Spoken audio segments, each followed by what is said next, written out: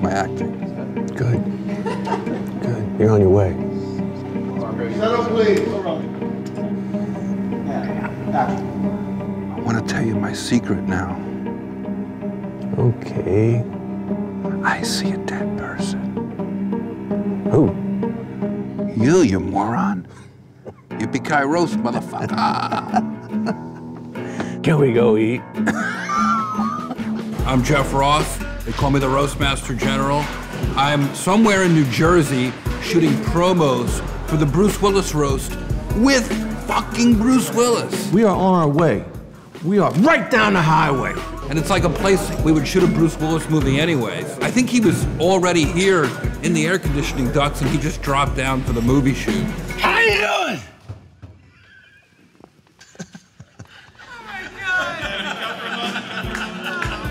Reset. Just nick of time, thank you. Okay, you guys ready? With Bruce, I feel like this is a legacy award, almost like a lifetime achievement award. The guy's made more movies than most people can even see in their lifetime. He is a legend, he still looks great, and he's still working. So the idea that I'm getting to roast him is pretty cool for me, because he's a great actor. He's one of my favorite actors. Reset, right away. Bruce, is there anything you don't want us to make fun of? Fuck no. It's gonna be like you at a buffet. Nothing's off limits.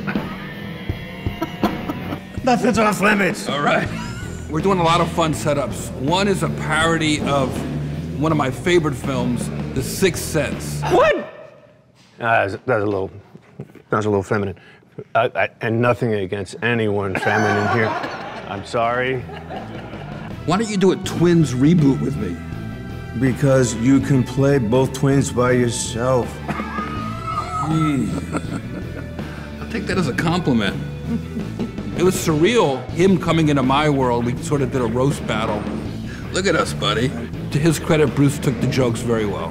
Better than I did. I almost cried. I look like you if you died in Die Hard.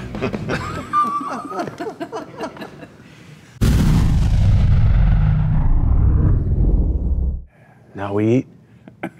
It's not that kind of roast, dude. What?